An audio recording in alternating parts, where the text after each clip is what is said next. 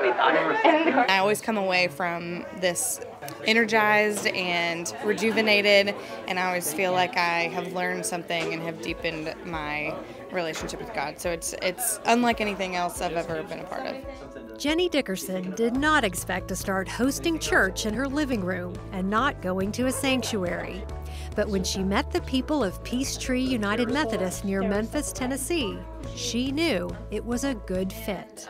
It's been such a blessing to me to open my house to everyone. Dear Lord, thank you so much for this night and the chance to come together. In 2015, the Reverend Christopher Roof launched Peachtree United Methodist, which has no church building. Instead, there are meetups in apartments and restaurants almost every night of the week. I really just felt like God was calling me to do something that was ancient but modern. I saw that established traditional churches were not reaching certain people. We circulate around people's homes and everybody gets a chance to host, everybody gets a chance to lead worship, but we're very much trying to be with the people and trying to meet them where they are. Participants aren't expected to come every night, but they are encouraged to stay connected.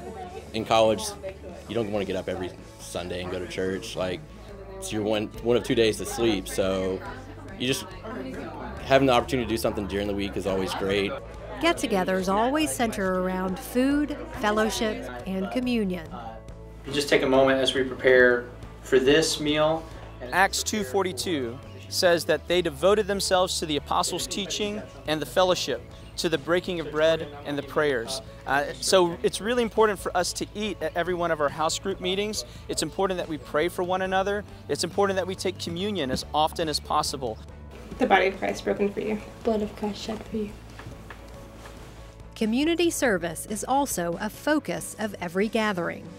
Projects have included raising money for clean water in Haiti, visiting firefighters and first responders, making blankets for hospice patients, and gathering for a blessing of the animals.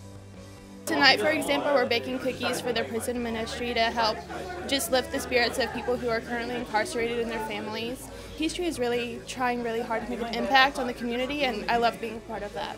It's one step at a time, it's one house at a time, but really it's one disciple at a time. And I think we're finding people that felt lost, and they have a place here. If you do it out of order, then it's going to taste weird and probably be flat and stick to the tray and not be good. It's all right if the cookies don't turn out right, guys. We're just here for fellowship.